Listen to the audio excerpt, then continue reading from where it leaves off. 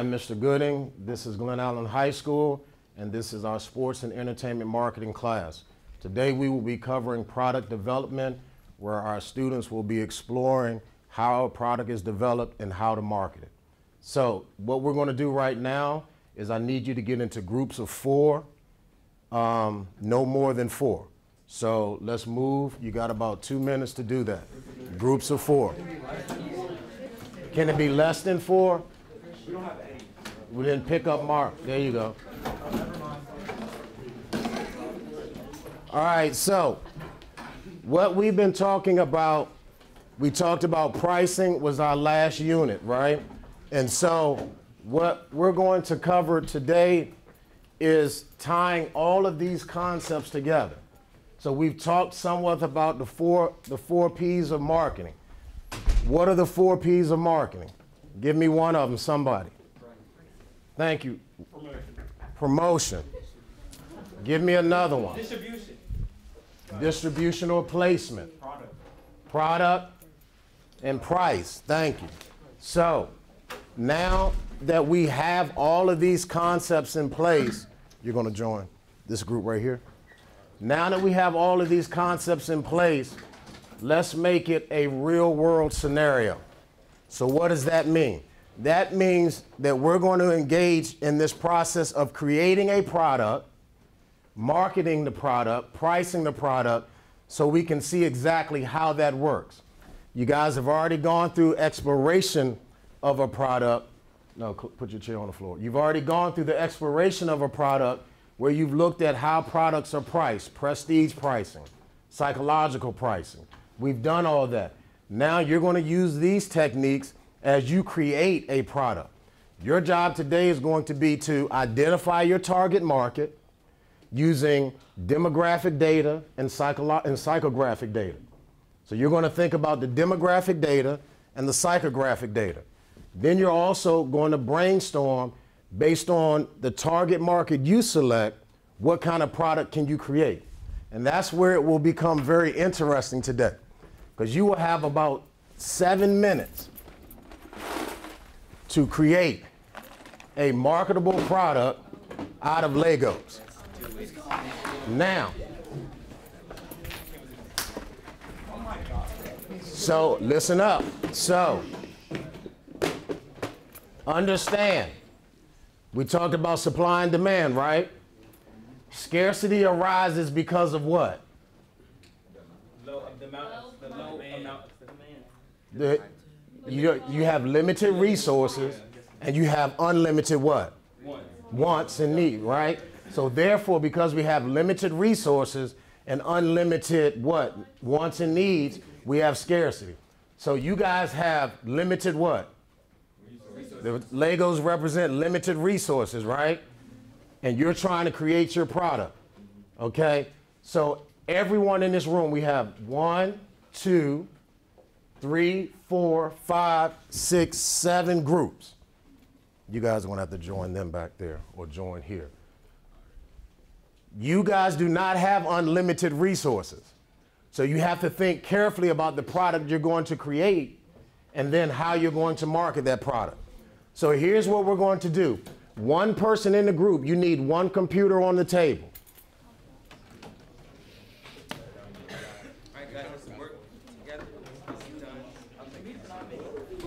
If you go into Schoology, I've shared this document with you. Only 1 person needs to complete it. But once you start completing it, I need you to put everybody's name on the document. So whoever has the computer is going to be our scribe for the group. You're going to document everything that your group does for your group grade. Okay? So the first thing that we're going to do, here's your scenario. And I want you to think about this.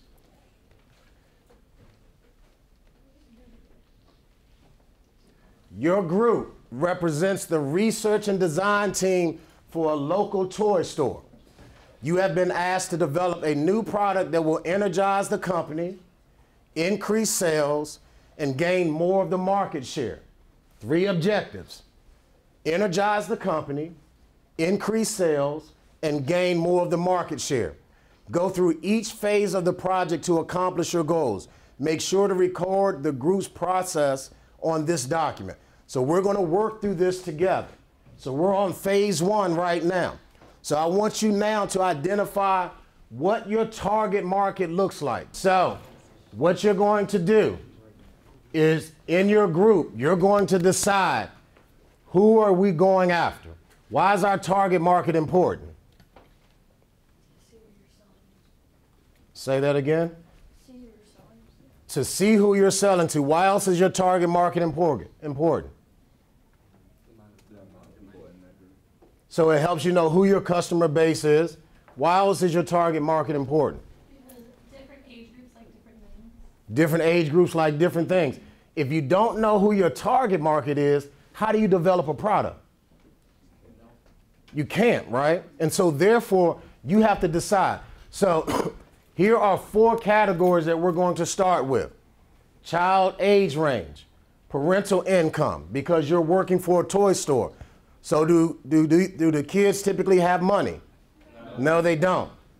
Parental education range. Why do you think the education range of the parents is important? Yes, Cody. The parents' income. Yes. So we also know that the more education a person has, typically the higher their what? Their income possibilities are. So now, if you understand what people make, you can tie that into who we're going after as we price. And then geographical area. Why is geographical area important?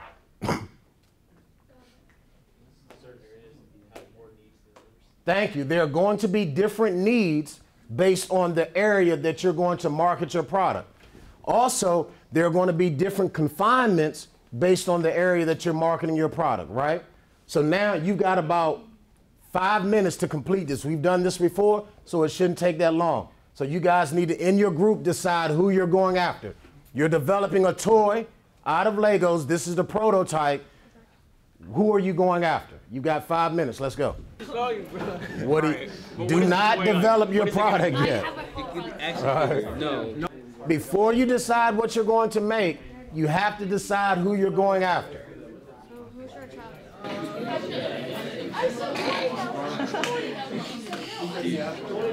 What's our child age range?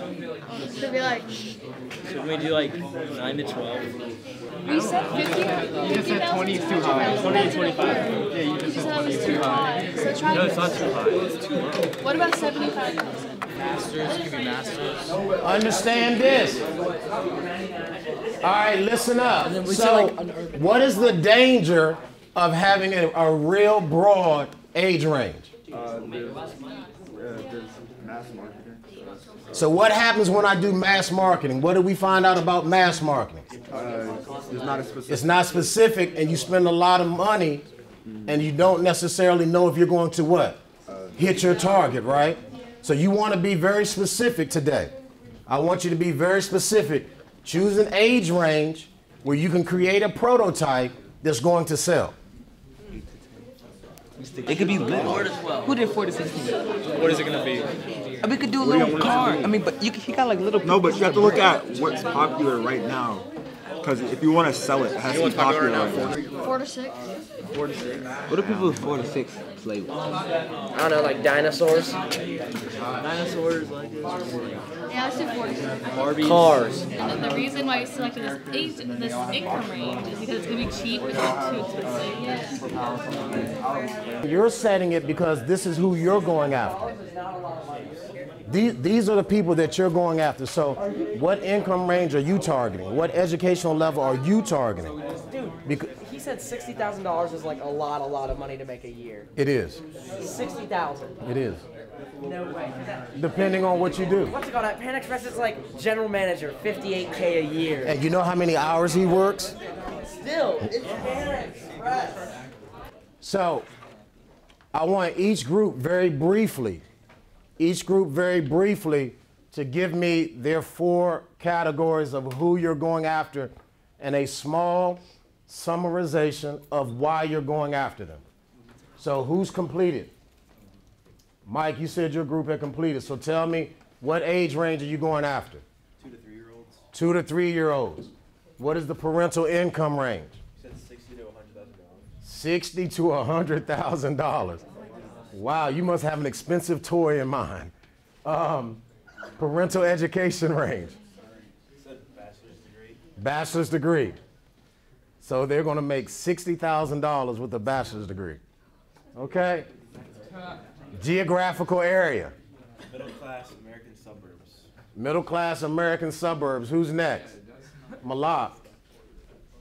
So our range is kids from 3 to 7 years old, and the parental income range is $40,000 to $50,000. Okay.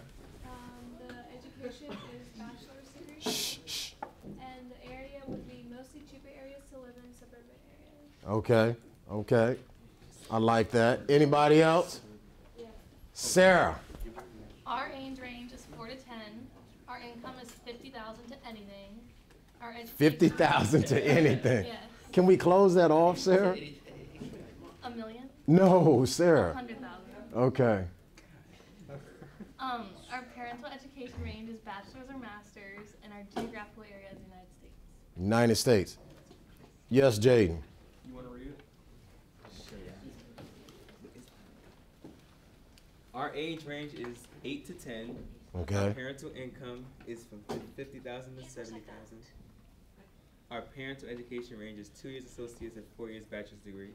And our geographical area is heavily populated city areas with lots of stores and commercial. Okay. Eddie? So the child age range is 5 to 10. The parental income range is 40,000 to 100,000. And the parental education range is bachelor's degree. And the middle class suburbs is our geographical area. Geographical areas. Okay. Who have I missed? Parker. The age range is 3 to 5 years old, and then the income range is $60,000 to $75,000. And our education range is a master's degree, Okay. and then our geographical area is the city. The city. Okay. So now that we have a pretty good feel for who we're going after, now we have to start to think, what are we going to create? Because we've got two customers, really, don't we? Who are our two customers? The kid and the parent. So we have to create a product that parents are going to approve. You hear me, Jaden? Yes. That parents are going to approve of and that the kid wants. That's an interesting problem, isn't it? Because typically what I approve of as a parent, the child doesn't want, do they? So now you have to now think about it. That's why I've given you this sheet here. I want you to brainstorm. And brainstorming means what? Thinking. Just writing. Are there any right or wrong answers?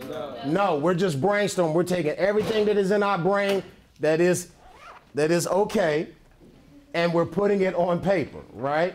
So now I want you to let's take 3 minutes to brainstorm. And whatever somebody says, don't call it stupid, just write it on the paper. All right, yes, sir. I still want you to brainstorm because you might have a better idea that comes out. So, let's go. Music for kids. I'm writing. And it's a stuffed animal bunny with a speaker right on its tummy.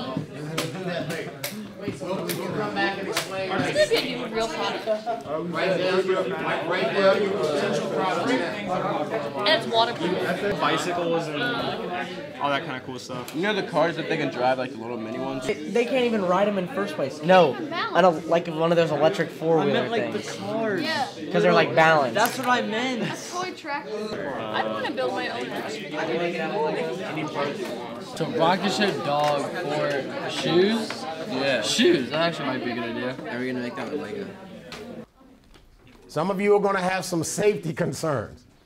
An electric scooter for a 3 to 5 year old. As a parent, I don't know if I would let my child You said there's ride an electric scooter. There's no right or wrong answer. That's the only one they got on their paper, though. These are okay, right? Board games, I don't know about bikes, mini cars, Lego movie. You're going to create a Lego movie out No, of no, your no. Like the characters in Lego, like Batman and Okay, Fortnite, Hot Wheels. and this Super Mario. You're going to create a DS1? DSi. DSi. Oh. kids right now, so we can try to extract. Incorporate. So what is our what is our challenge though? What is our challenge? Our challenge. We had 3 things: to generate excitement, Yes. And it's like about the money. increase sales, and what was the last one? What was the last one? It's right there. You have to make it. The area, No. the area. What were our 3 things? Gain more market share. And gain more of the market share. So, once again, you got to be innovative and think outside of the box. All right. So now, listen up.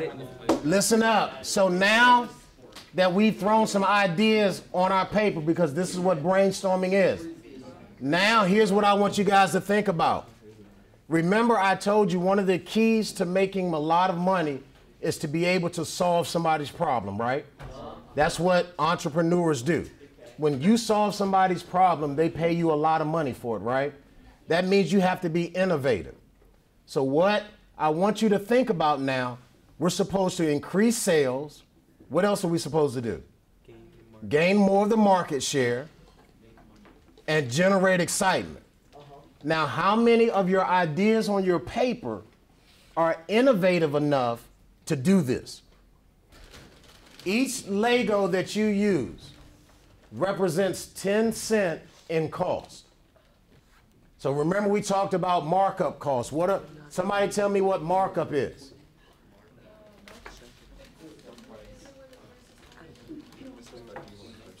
Yes, so markup is we mark the price up so that we can make a what? A profit, right? We've got to charge people more for the product than it costs us to make it. So each Lego that you use represents 10 cents in cost. You use 20 Legos, it costs you $2 to make that product. All right?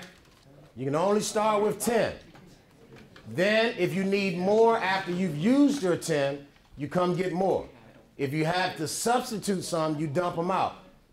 Everybody with me? Yes. So send one representative to start with 10.